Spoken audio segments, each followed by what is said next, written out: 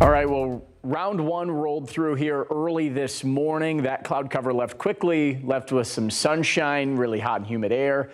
The second wave of cloud cover already setting up for what is our last round of thunderstorms here into this week before we finally take some quiet air, get some relief from the humidity. See our temperatures fall back to the upper 70s for afternoon highs as well. So that's still continuing to set up in Iowa and Minnesota, Wisconsin. The rain from this morning was significant, especially in parts of Kent, Ionia, Barry, and Allegan County. Had some reports of over 2.5 inches of rain. The Grand Rapids Airport merely 2 inches as well.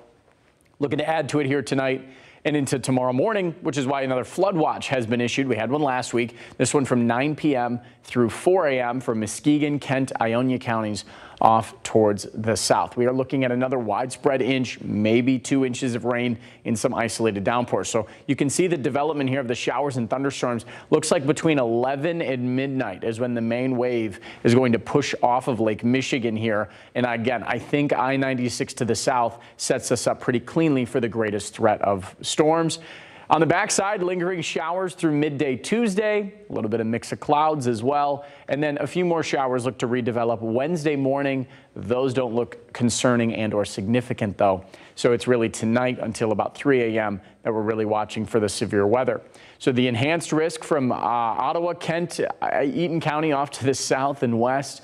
The slight risk from Oceana, Newaygo into parts of Mecosta and down into Montcalm County as well. So the threat's broken down. Hail could be up to 1.25 inches. Wind gusts upwards of 70 miles per hour, maybe even a little bit stronger down near the state line. And then for a tornado threat, it is isolated, but we could see a brief weaker spin up here, especially in our far south and west communities. Our dew points right now sit in the upper 60s and lower 70s. Where we have the lower 70s is where our greatest threat for storms is. It's right in line. A lot of moisture, a lot of instability, more to work with. But it comes with a cold front here into tomorrow, and it is significant relief. Dew points from the mid 70s back to the mid 50s here by the time we get to Thursday and Friday.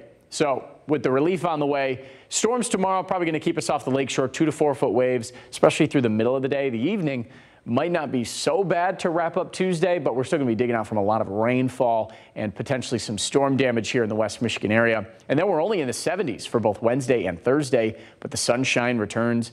It's pleasant conditions all the way through next weekend. So the rainfall tonight is still the thing that we're watching. Even if we don't see any severe thunderstorms, it's heavy, heavy rain that rolls through. Again, we had some isolated areas over 2 inches. Don't be surprised for that to be common again tonight with a widespread 1 to 1.5 inches through Tuesday morning.